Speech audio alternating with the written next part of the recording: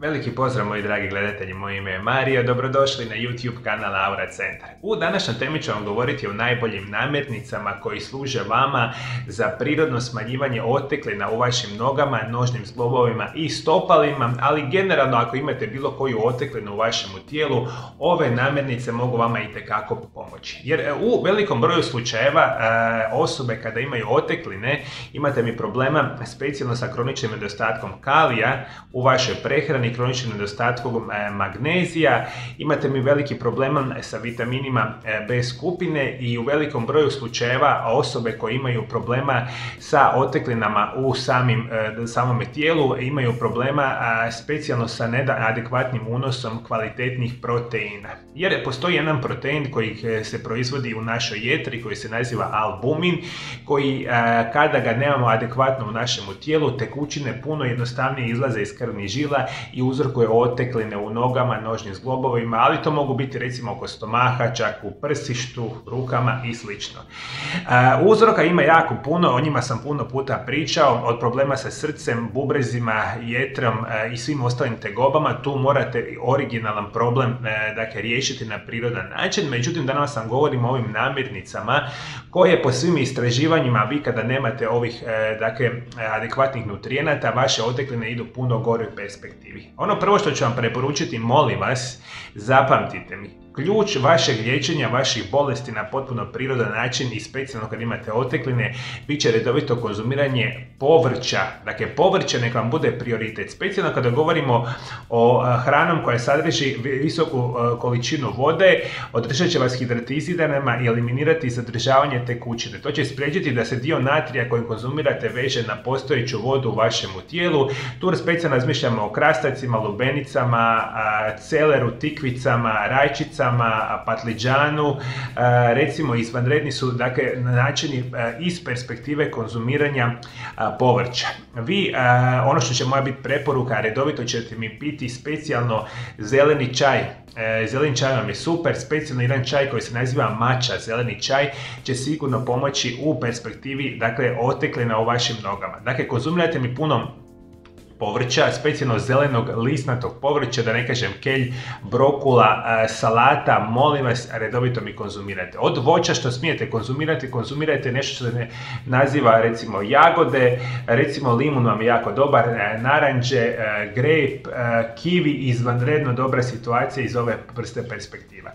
Naravno, sve što vi želite u vašem tijelu, ukoliko želite pomoći prirodno smanjivanju otoka, želite unositi adekvatne količine magnezija. Isto kao i sa ovim namirnicama, govorimo i o magneziju, njega možete uzimati uz kvalitetne dodatke prehrani, ali međutim puno vam je bila bolja verzija da uzimate uz adekvatnu hranu. A koja je hrana bogata sa magnezijem?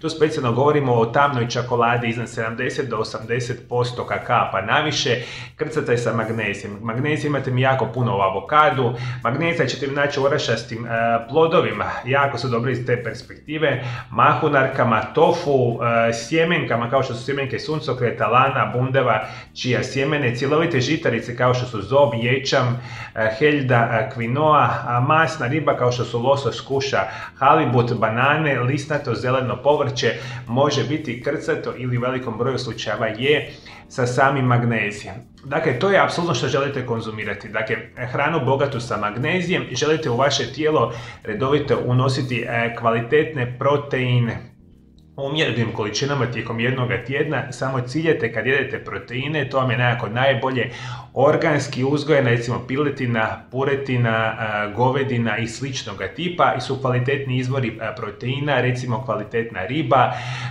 jaja su vam super zdrava. Organski uzgojena jaja su super izvor kvalitetnih proteina, a vi meni isto tako imate tih kvalitetnih proteina i u ovome orašastim plodovima, sjemenkama i slično. Ključno je da ih unosite u adekvatnim količinama. Dakle, specijalno kvalitetne proteine, imamo specijalno magnezij. Još jedan od onih izuzetno krasnih namirnica koji će pomoći kontroli tekućina u vašem tijelu, dobit će hrana bogate sa samim kalijem. Kalijan ima iznimno bitnu ulogu u funkcioniranju srca, funkcioniranju krvnih žila. Jer rekli smo puno puta, čak i problemi sa srcem će uzrokovati ovu vrstu problematike. I gdje imate jako puno kalija u vašemu prehrani, imate ga u voću, povrću kao što su banane, naranđe, dinje, marelice, grejp, grožđe, datulje, špinjat, brokula, slatki krumpir, gljive, grašak, krastavci, tikvice, bundeve, sok od recimo naranđe, rajčice, sok od šljive, marelice, grejpa, tuna, bakalar, grah, orasi, smeđa riža, organski uzgojena, recimo čak recimo piletina, puretina, recimo organska jetra, jako je dobra izvora, dakle može biti ovoga bitnoga nutrijenta. Ajde, molim vas, vodite mi dakle računa o tome. Ovo su nutrijenti koji u vašemu tijelu svakodnevno trebaju da na potpuno prirodan način smanjujete ovakve vrste oteklina, međutim, rekao sam vam, u puno težim oblicima postoji u suštini problema bolesti ili jetre, bubrega, srca ili sličnoga, dakle to morate prvo pronaći što je i adekvatno rješavati. Međutim, ove namirnice itekako će pomoći vama u prirodnoj kontroli oteklina u vašim nogama i vašemu tijelu. A svi moji dragi gledatelji, preko društvenih mreža na mome Aura Centar YouTube kanalu imate nekoliko tisuća video zapisa koje sam namijenio svima vama iz perspektive poboljšavanja vašega zdravlja na potpuno prirodan način. Sve što vi trebate ovdje dole ispod video zapisa da se pretplatite na moj kanal, kliknite na ikonu zvona i svaki dan ćete biti obavješteni o novoj zdravstvenoj temi koju samo za vas je radi na mome Aura Centar YouTube kanalu. Hvala što me pratite do druge teme, lijep i ugodan pozdrav!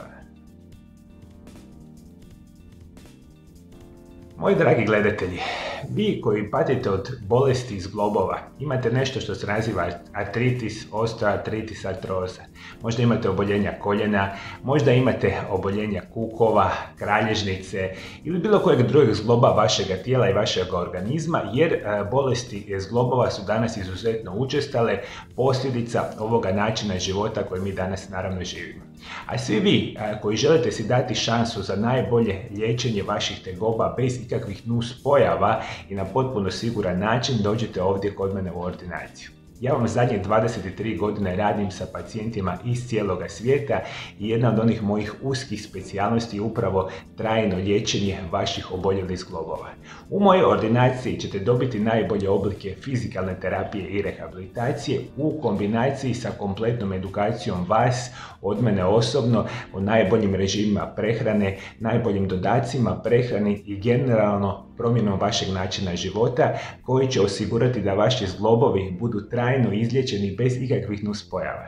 I svi vi naravno koji želite doći kod mene u ordinaciju, kontaktirajte moj Aura Centar na ove naše brojeve telefona iz inozemstva ili kontaktirajte moj Aura Centar na ove brojeve telefona iz Hrvatske. I sve što trebate doći ovdje kod mene u Valpovo, ja ću ovdje vama svima osigurati jedan krasan smještaj i mi svi zajednički ćemo se potruditi da trajno sigurno izliječimo vaše bolesti i oboljenja vaših zglobova, jer vi to na kraju krajeva u potpunosti zaslužujete.